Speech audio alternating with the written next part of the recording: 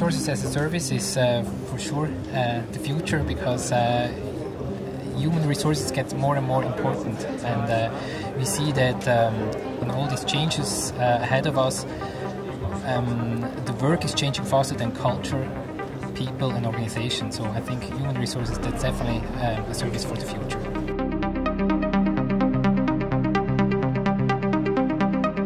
I think there are tremendous numbers of changes in the past with regards to human resources. I mean, we saw at the beginning HR was just payroll, more or less, and administrative task. But in the meantime, it's really organizational development, which human resources are supporting.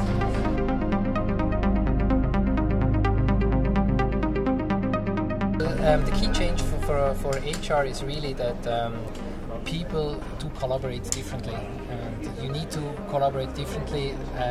The whole kind of job profile we have and the hierarchies we saw in the past, they do not work anymore.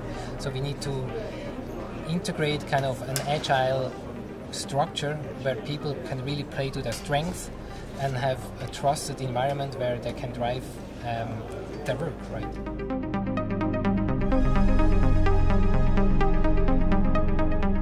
Attracting employees, especially as an IT company these days, is a really tough one. There is so much competition out there, so I think our secret sauce is offering a flexible workplace where people really can bring in their ideas, where they feel a trusted environment, and where they see as well the purpose of the companies, a wider purpose of work.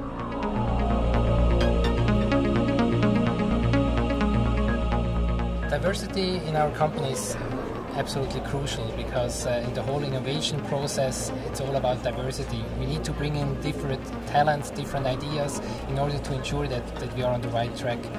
So what we do across the whole organization is making a big topic, right? Really ensuring that from the recruiting, when it comes to performance management, that diversity is always seen as an important piece to look at.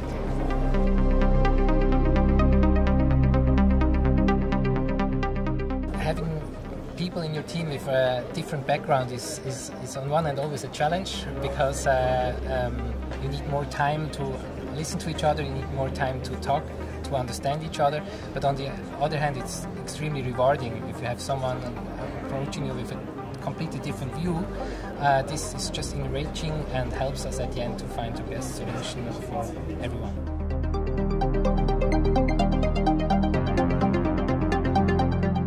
There's as well a big skill shift going on. In the past, I mean, it was more or less kind of a structured approach, so it was really about execution. But in the meantime, it's more about managing data, so really analytics getting more and more important. But on the other hand as well, the coaching piece, so really supporting the organization, the leaders, but as well the employees on their journey into a digital age needs a lot of coaching, support, ensuring that we have a trusted environment, and there are definitely different skill sets required.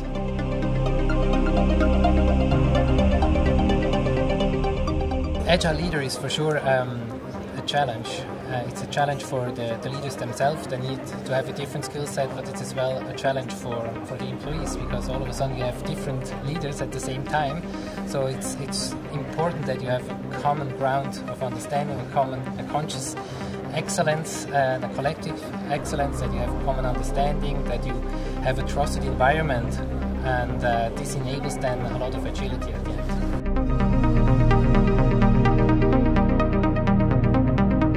Yes, that was a great success last year. Cisco won the first place at Great Place to Work in Switzerland. That was a huge honor, and it was great to see that. I mean, 2/3 of the results was driven by the feedback from the employees. So seeing that the people are really proud to work for Cisco is great. And I think the secret sauce is for sure giving the flexibility, giving the trust, as well focus not just on the work but on the team and the society, and just offering an inspiring environment and a trusted environment where people can enjoy working together as a team.